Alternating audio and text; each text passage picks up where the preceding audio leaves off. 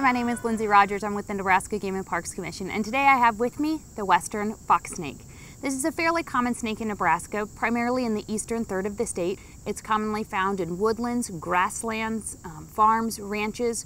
Really any habitat is good for this snake. They prefer to be around water.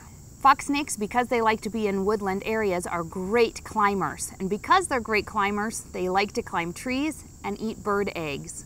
They also will eat all the typical rodents. This snake is a constrictor, which means that when it wants to kill its food, it's going to grab a hold of it and it's going to very quickly wrap its body around it. After that, it's going to squeeze, squeeze, squeeze. When its prey suffocates, then it will uncoil its body and it will eat it. If you happen to find one of these snakes out in the wild, don't pick it up. Admire it for what it is, a great, beautiful snake that provides a huge ecological service, eating rodents.